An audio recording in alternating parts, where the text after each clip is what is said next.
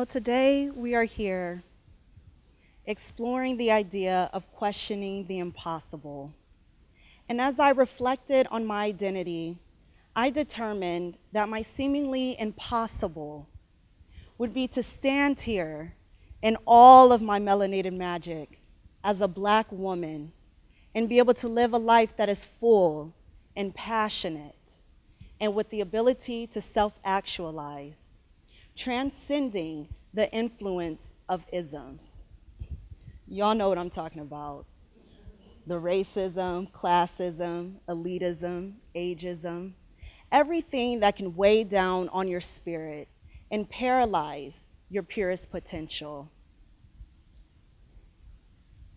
It is radical to care for and love yourself unconditionally, to stand in your essence and your truth and live an intentional life that is free from the constraints of fears, assumptions, and expectations. As I stand before you, I am merely a shell that encapsulates everything that I am.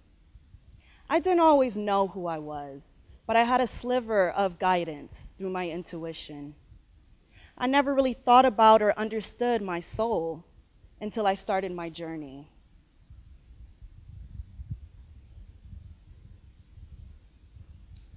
Eight days before my 19th birthday, I was by my mother's hospital bedside, holding her hand, and I told her, "You do what you gotta do.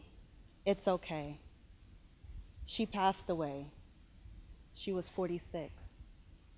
It was an unexpected change. And not that I hadn't experienced change or trauma before. I am a survivor of multiple sexual assaults, of abuse. I have dealt with feelings of abandonment, of loneliness, and suicidal thoughts, all at a young age. But losing my mom, that was hard.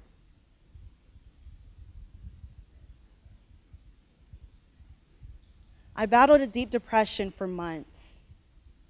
And in those moments of numbness, I determined that my seemingly impossible would be to simply live my life. I could no longer look back at the things that were out of my control. I had to learn how to forgive myself, how to have compassion, and how to be present. I had to know that that was then, and this is now.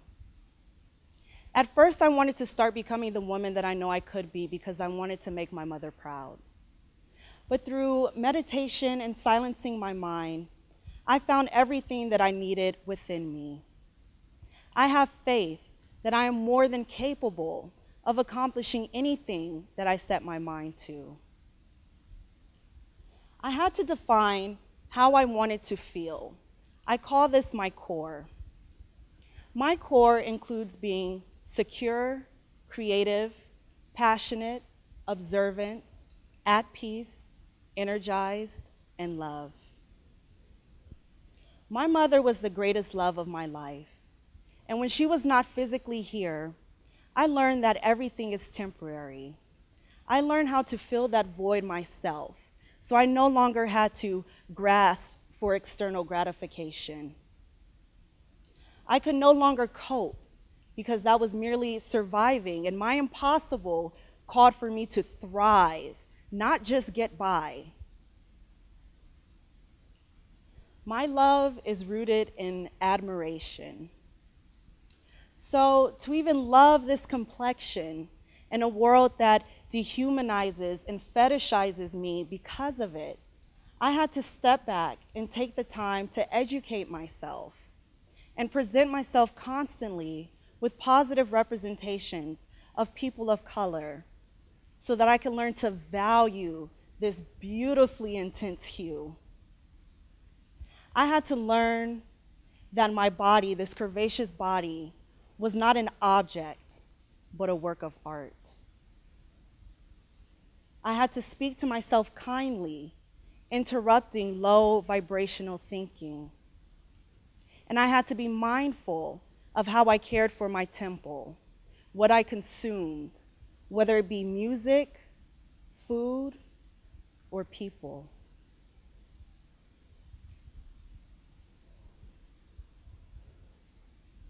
I could only put time, money, and energy into things that gave me genuine happiness. I learned how to protect my space, my peace. And living intentionally, everything from my career choices to my clothes to my home decor is a carefully displayed extension of my being. I am healing.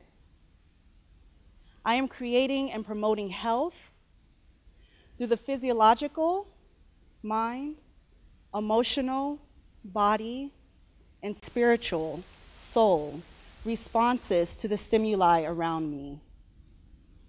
If my energy is not reflective of my core, I must take a risk to make a change and transform. So how do we make that change?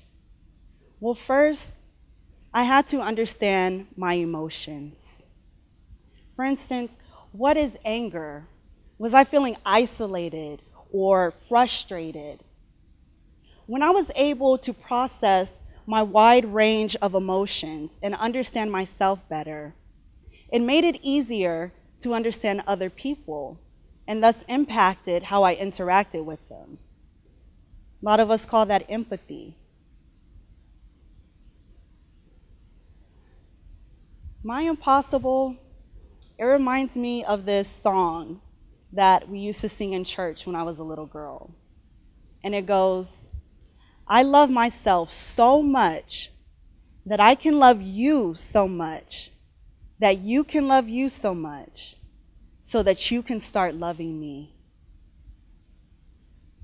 Now, as we're all on this journey of self-evolution, there is no timeline or guidelines or roadmap.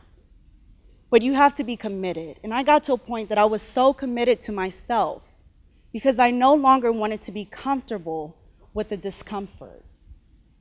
You cannot escape things happening to you in your life, but you can control how much of your power you are willing to give up to these situations.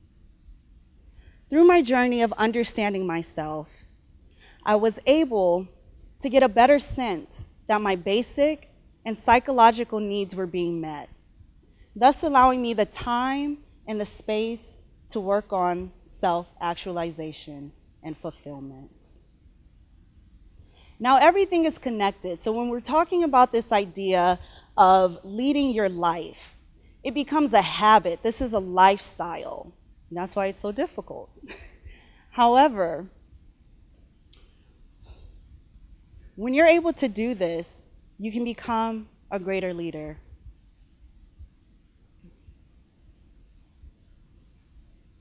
Everything is connected. So when you're on this journey, when you work with yourself, it's going to impact how you interact with your family, with your friends, and even your coworkers. So with saying that, we can look at some of these qualities of a leader and connect it to how we lead ourselves in our life. When we're talking about integrity and fairness, are you honest and compassionate with yourself? Do you hold yourself accountable for this journey? Setting clear goals. You have to determine who you want to be, what you're working towards, so that you can strategically make steps in your life to get there. Having high expectations, knowing that you are deserving of the greatest outcomes possible. Encouraging others, creating that space for yourself to evolve, but then also providing that brave space for others. Provide support and recognition. This is mindful intervention within your own life. This is having a feeling of gratitude and positivity. stirring the emotions of people. When you're on this journey, it's not easy. When you decide not to cope, when you decide to dig deep, it's dark and it's things that we don't want to face, but you have to face it, and you need a support system in order to do that. Getting people to look beyond their self-interest, that's ego. That's all of the systems of oppression that we have. Inspiring people to reach for the improbable, mentoring, leading your life, letting people see how you are, how you behave, inspiring others, giving back.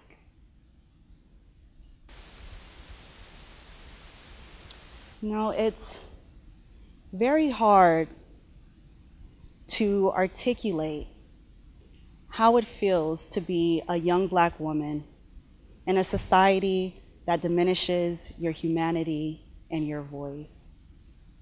But through this journey of self-actualization, as cliche as it is, I've realized that my life truly is a blank canvas, and I am an artist. And you know what? I'm going to paint boldly and fiercely and unapologetically, but with nurture and attention to detail.